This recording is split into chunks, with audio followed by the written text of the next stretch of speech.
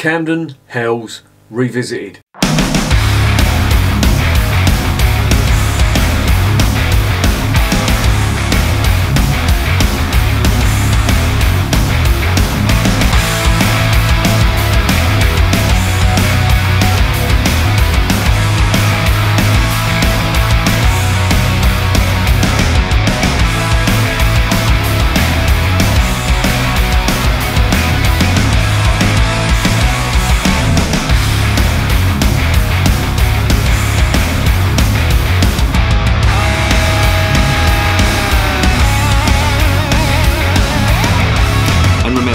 Life is too short to be drinking shitty beer.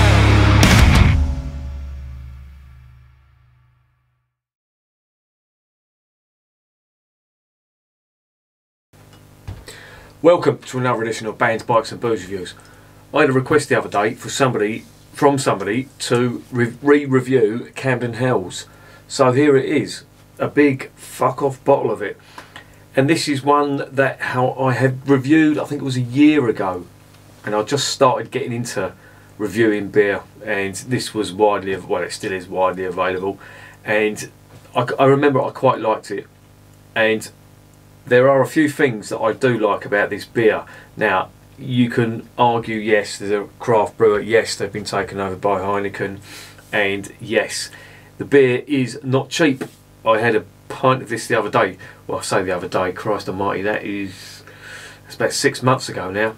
I was in a pub in Bermondsey, which is fucking bandit country for a West Ham fan, and I was in a pub there. I was meeting a mate from Slovenia, and I bought a pint of that, and it cost me over £6. Actually, I don't even think it was a pint. It might have been a 440ml glass, and I weren't best happy.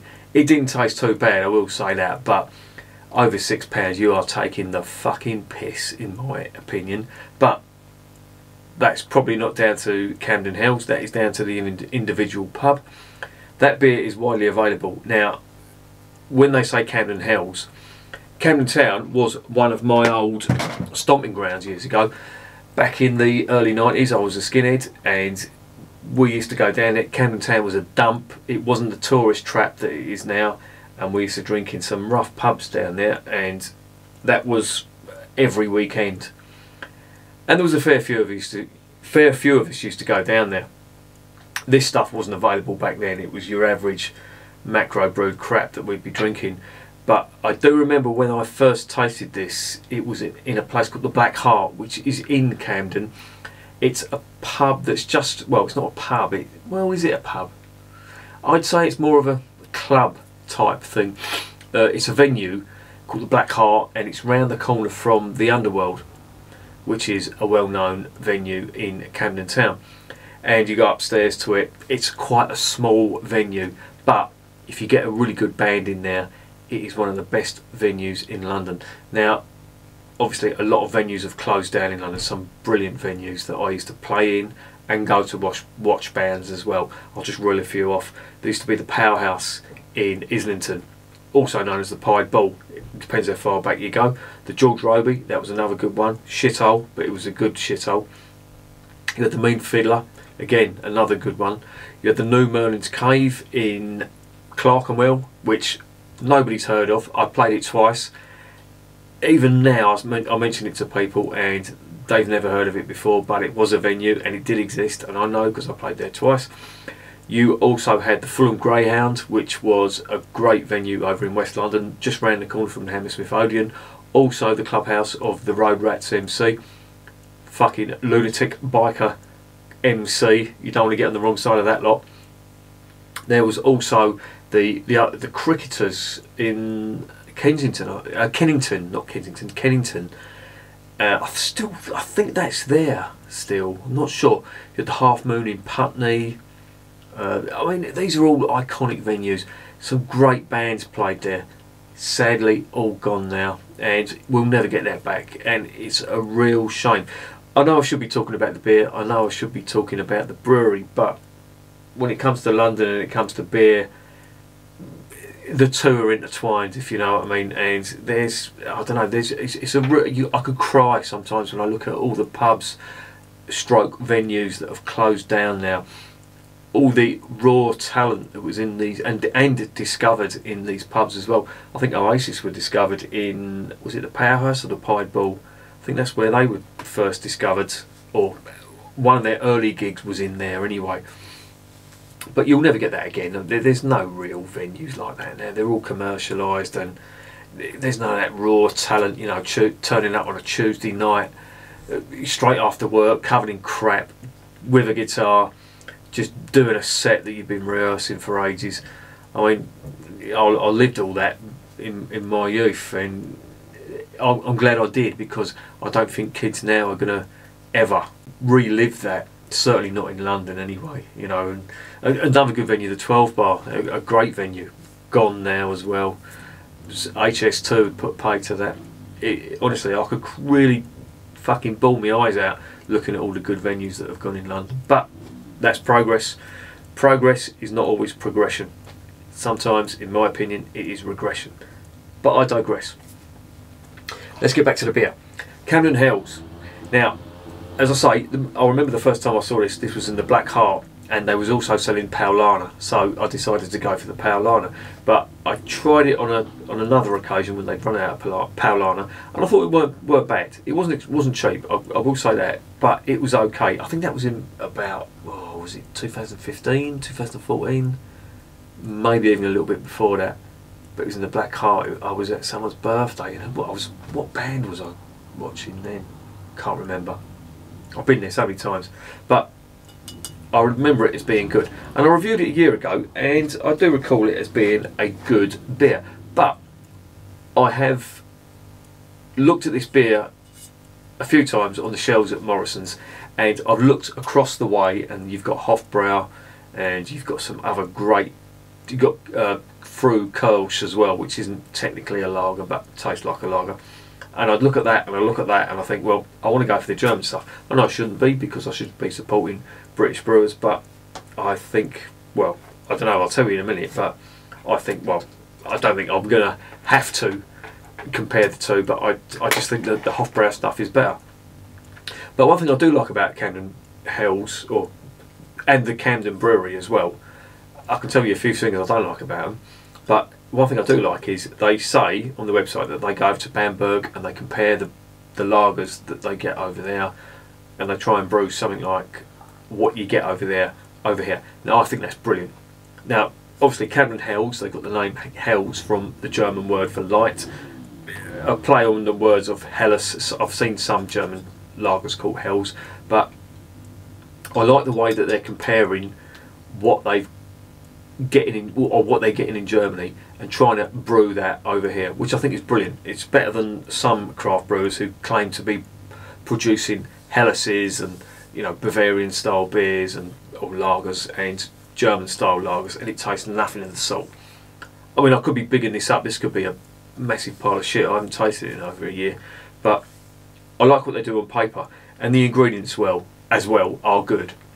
I'll get onto that in the next section, but they're trying to do things right here. So let's stop gassing. One thing I will say before I get to the next section, one thing I don't like about this, well, two things I can immediately think I don't like about this brewery. One, they've been taken over by Heineken, which is, you know, if you're a craft brewer, I suppose that's the goal really, isn't it? You know, no financial worries. You've made your money, you've made a shitload of money when you've been taken over, so yeah, you basically hit the jackpot. To the beer connoisseur that is selling out, to the person who's done the hard work and got to the point where a macro brewer wants to buy them out, I suppose that is the jackpot.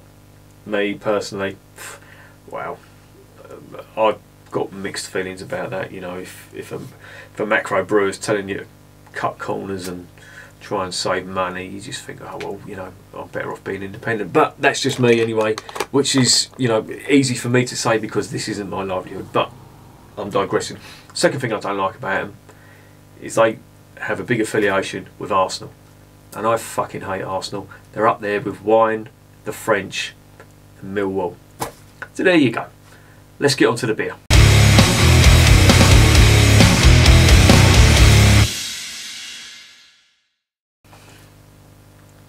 Right, this is a big bottle. What is it? Is it 660ml? It looks like a 660ml. Yes, it is 660ml. It is 4.6%, I think. That's what it says on the bottle. What the fuck? Yeah, it is. It's 4.6%. The ingredients are the Pilsner malt, which I think they've cut something out on there because it used to have Munich malt in there as well. It's only Pilsner malt in there now, which is okay, I suppose, if that's your base malt.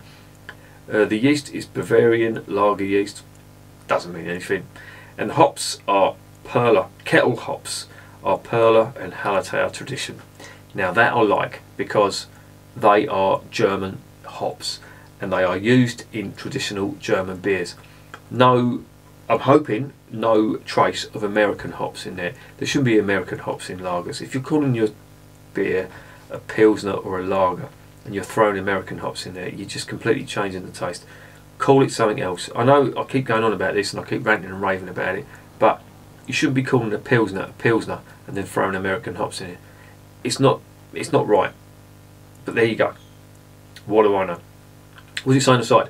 What the Hells? Thanks for asking. Hells is the love child of our two favourite German beer styles, Helles and Pilsner. Clean, crisp and dry. Well, again, clean, yes. Crisp, not really. Lager's not crisp. Dry, yeah, I'll give you that if it's a Pilsner.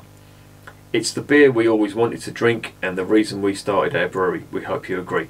Well, that's good, you know, and I will say this about craft brewers. I know I'm continually having a dig at them about the American hop thing and all that. I will say one thing, they have taken lager, I wouldn't say to a new level, but they've made it a little bit more fashionable among people that wouldn't normally drink lager, if you know what I mean. So that's a good thing in my opinion. The fact they're putting American hops in some of these lagers and calling them Bavarian, you know, fuck off.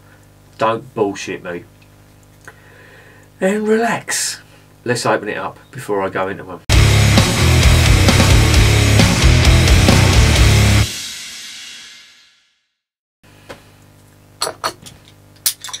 Right. Camden Town. It used to be a great place. There's the lager. Oh, there's the cap. Camden Town used to be a great place. It was my old stomping ground years ago. Every weekend I was down there. Great venues, great people, great pubs. Sadly, not the same anymore, but time moves on.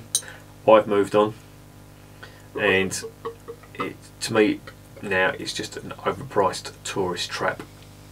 Controversial, maybe. That's how I feel. There it is in the glass. This isn't pasteurised, by the way. It's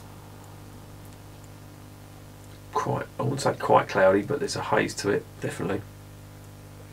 On the nose. Doesn't smell bad. I remember I quite liked this the first time around. Now that I've tried a hell of a lot more German lager since, I can see what's going on here. Now this came from Morrison's. I mean, this is widely available in London. I'm not sure how widely available it is up north, but you see it on draft in some pubs, certainly in London. I don't think I've seen it down here in Kent. Have I? No, I don't think I have. There's that beer in the glass now. It looks like a hazy lager. It's very light on the nose. Quite malty. Touch of lemon citrus. It does smell quite good actually. Now this is quite brewed on quite a big scale, and for it to smell that nice is no mean feat. Let's get it down the hatch.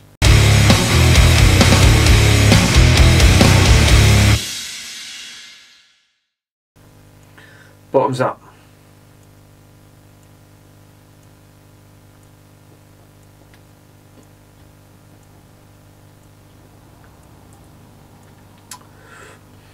Oh, there's a taste on it.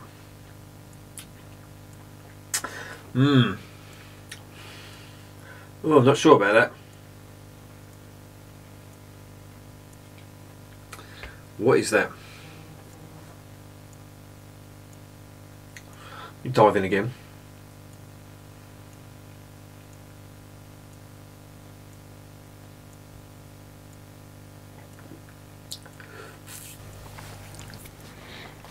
Microphone's on now. Sound quality should improve. I'll just dive in again.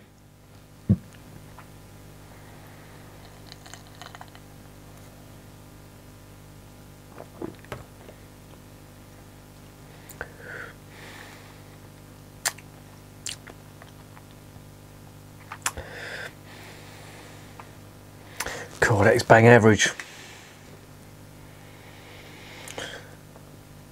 That ain't great.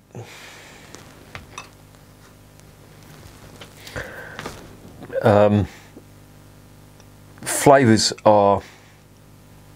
There was a horrible, funny type flavour on the first mouthful. Maybe that was just my palate getting adjusted to it. But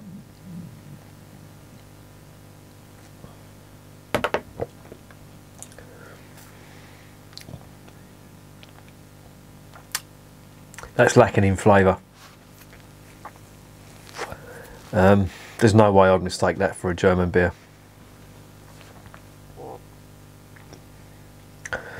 God, it really is insipid. I thought there was going to be a bit more flavour on this. Now, if you watched my first video, this didn't taste too bad. It came out of a can, which I don't think is going to make much difference. But,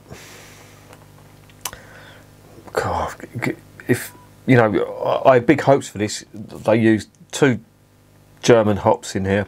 They used Pilsner malt in there, and they were saying that they went over to Bamberg to compare the beer that was over there to what they're brewing now. And if this is the result, Jesus Christ, have you missed the mark?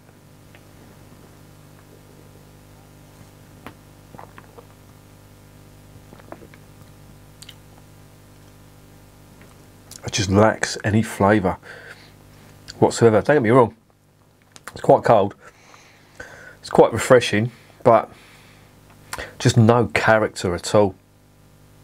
It's like they've scrimped on the malts. There's none of the liquid bread that you get from certainly beers from Bavaria. And if they've been over to Bamberg, I bet they've not tasted a beer like that. I don't know what it is. I was talking to someone the other day, and they were saying that people overlook the importance of water. Now, if they're using water from London, it's very hard water indeed in London. I don't think it's as hard as... You've got a bit of a divide in London. You've got South London, North London. South London is quite chalky, and that extends all the way down to Kent. If you've ever looked at the White Cliffs of Dover, you see that is all like a chalk face. That's the sort of chalk or the sort of soil that you're dealing with, and obviously that has an effect on the water. Now, Camden is not of that ilk. It's north of the water, which the water is still quite hard, not as hard as South London, the water in South London I should say, but I think that matey has got a point about the water being like spring water, pure soft water. It does make a difference when it comes to lager.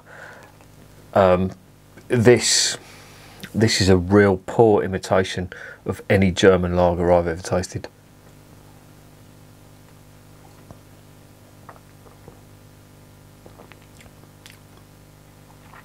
There's no malt character on there at all. Body is really weak, despite what you see there. No, that's poor. It really is. And again, as I say, if you look at my first review of the Camden Hells that I did a year ago, and obviously I hadn't tasted as much German beer as I have now. I mean, I've tasted what, in my opinion, is the pinnacle of German brewing.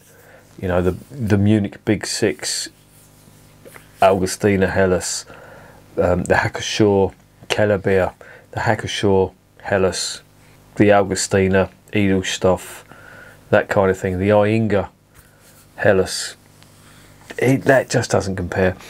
Even Sam Smith's do a better organic lager than that. That's really overhyped. Through gritted teeth, I paid £6 for that in a pub, and it tasted okay. It was cold. It was a warm day. It was last summer.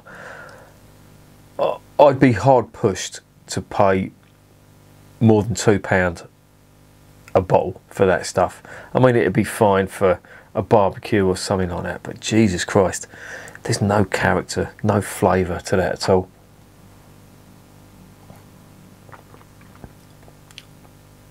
And there's a funny taste to it, and that ain't nice. And I don't know what that is. It's like a,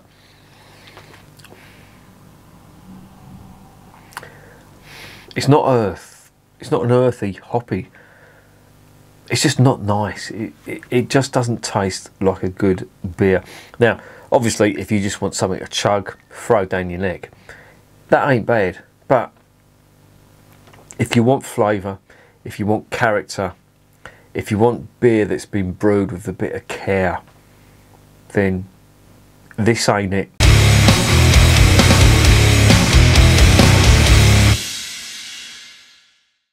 So what's the verdict on Camden Hells? Well, as I say, I've reviewed it before and I didn't think it was too bad. Now I've tried, that was a year ago, now I've tried a lot of German lagers, and this is basically what they're trying to do. They're trying to imitate a German lager. They are falling way short of the mark. And how can I put this diplomatically? I can't. I think they're trying to compete with the macro brewers, or Heineken have told them to fucking rein in the character and the flavour, because that tastes so insipid. Little character, none of the ingredients that they've got on the label stand out on that beer. And I don't know, I think they're trying to compete with Carlins and the Fosters and all that. And if that's your benchmark, well, fuck off, because if you set your standards that low, they're never going to be high, are they?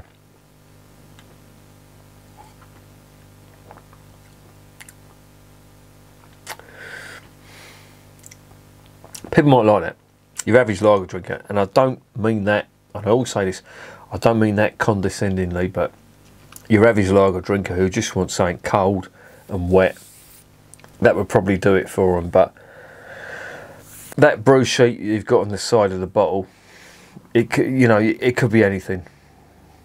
It just doesn't taste good. That's really disappointing, and for the price as well. I mean, you pay fucking, as I said, £6 in a pub for that. Fuck off, you're taking a piss. And what do you expect from a brewery that's got an affiliation with Arsenal? Not for me. That is really disappointing. And maybe if you watched the first video, maybe I was a little bit naive. I hadn't tasted as many good German lagers as I have now, but that is a fucking really poor imitation.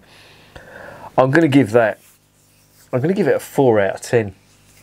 And that sounds like I'm being harsh, but if you're going to fucking put yourself up against and mention that you go over to Bavaria and you've come back, and if that's the best you can do, fucking go back to the drawing board, Camden, because that is pony, mate. I don't like it.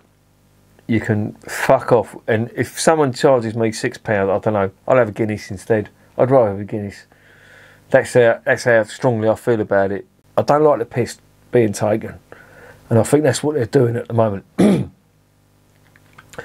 And you can quote all your fucking Perla hops and your Hallertau hops and your Pilsner malt and all that, if that's the best you can do with them ingredients. And I always say this, I don't like the geezer, but if you look at Gordon Ramsay, he always says it's all about the ingredients. And you can mention what you want on the label, but if you get good quality ingredients, but at the end of the day, it's all about the person who's brewing it. Now, these German brewers have got years of experience. I don't think they've got as many years. Well, they've got no heritage really, have they? They're a craft brewer, and I'm not knocking them for it, but do yourself a favour, Camden. Fucking go back to Bavaria, go to a fucking brewery, steal some of the yeast, try and purify your water and get some decent quality noble hops, and then come back and start charging £6, because I'll tell you something, that ain't great. I'm giving it a 4 out of 10, and there's people, you've probably tried this, you know, if you like it, fucking crack on. I don't think I'll be buying that again, not when you've got that on the shelf and you've got Hofbrau on the other shelf. So there you go, 4 out of 10, not recommended. And remember, I'm drinking this shit so you don't have to.